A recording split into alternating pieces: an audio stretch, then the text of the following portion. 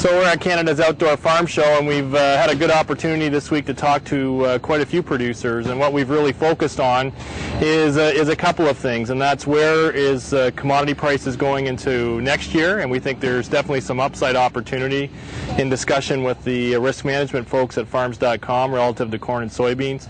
And so when we look at that and we look at increased input costs, how can producers really ramp up their potential for profitability in 2009?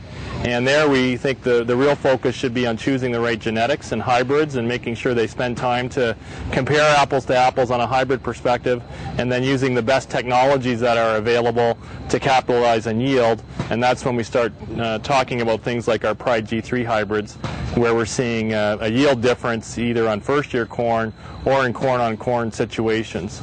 So by utilizing the best technologies in corn or conversely in soybeans with a high-stick NT or a Cruiser Max together with the best genetics, we think that's going to maximize the profit potential in 2009.